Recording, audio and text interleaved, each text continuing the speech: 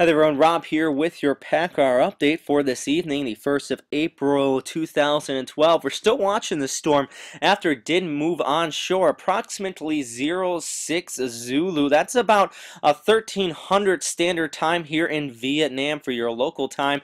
A little earlier than expected. It did speed up just slightly prior to landfall, finally got a little forward momentum. I think that's mainly due to the jet stream, which is up here lingering around southern China, or at least actually a branch of the jet stream which is coming through here, and that has sped up this storm a little bit, also increasing a lot of vertical wind shear in the midst of it, and that's why you see all this shearing off along the northern periphery, all these lines continuing to shore it off towards the northeast. Well, that's due to that high amount of vertical wind shear. Actually, if we pull up the wind shear on this, you can see up to 40, 50, even 60 knots up there near Hanoi, and that is going to be allowing this storm to continue to get disrupted, even though it is overland, and that's also going to cause disruption alone due to the mountains across much of the area here. Unfortunately, these mountains are also squeezing out the moisture, and you can see a rapid decrease in the cloud cover over the last several frames here.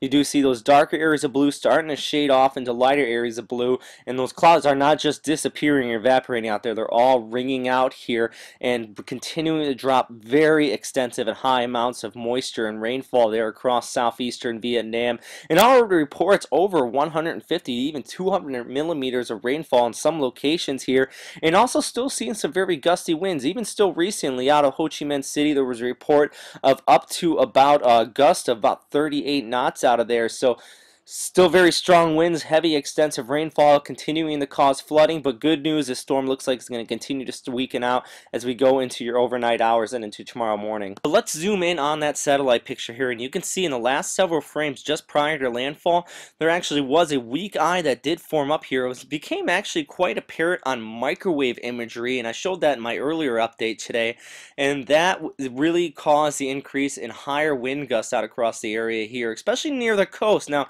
we don't have any official observations coming out of there, but from the reports I am getting out across much of the areas, even towards the east and northeast of Ho Chi Minh City, they did say that extensive wind gusts and heavy rains did continue to fall out here. But you're still going to see a lot of moisture pump onshore, even just off near the coast here. Good news, behind that there is a lot of dry air, and that's going to continue to filter in and also contribute to more weakening of the storm. So that is really fantastic news, because all this air down here, that's really going to continue to bring a dry air influx. You have that wind shear off towards the north, mountains continuing to ring out this storm. So I think by the next 24 to 48 hours, there's not really going to be much left of this.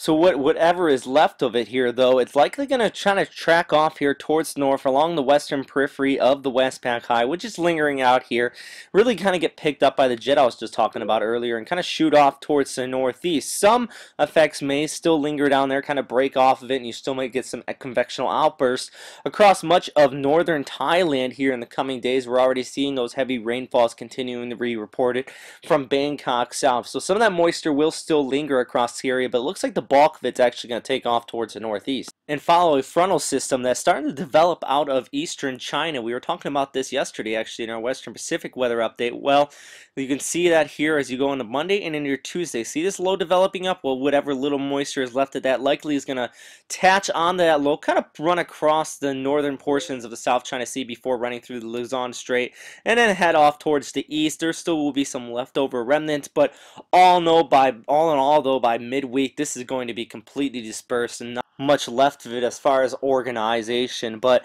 here I'm going to leave you with this. This is the microwave imagery of the system just prior and through landfall there towards the east of Ho Chi Minh City, and it does show that eye wall forming up in the last several frames just prior to landfall due to some warm sea surface temperatures just off the coast, but after it moved inland, that land surface interaction really just tore it completely apart. You do see some of these colors fade away. That's also what I'm talking about with that loss of moisture just continue to pummel the southeastern coast of Vietnam here. But thanks once again for everybody that continue to bring in updates throughout the day today. I'm also looking for video and picture updates. I actually haven't seen anything on the web out here coming out of the region, so definitely looking for first signs of that. Through the overnight hours, likely will not see anything, but likely by tomorrow morning to midday, more information will start to pour in, and we'll continue to keep you posted here at westernpacificweather.com for more information across this storm and also the entire Western Pacific. So please stay safe out there, everybody, and have a safe night.